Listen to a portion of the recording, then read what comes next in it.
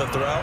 I think he looks at it as, I can do it, so it's not that big of a deal to me, and I'm going to keep firing. Well, he tries to force it in, and it's intercepted.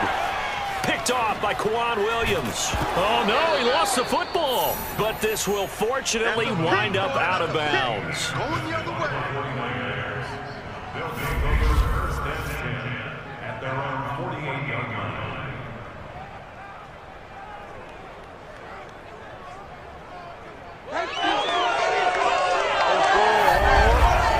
The 49ers offense now, they work their way back onto the field.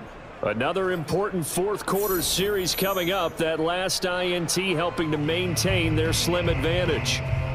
And now, as with every potential turnover, they're going to take a second look at this just to make sure.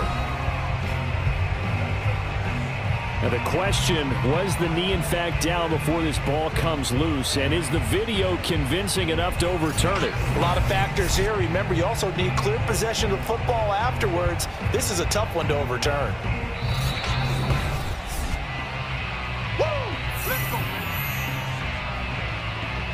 After review of the play, ruling on the field is reversed.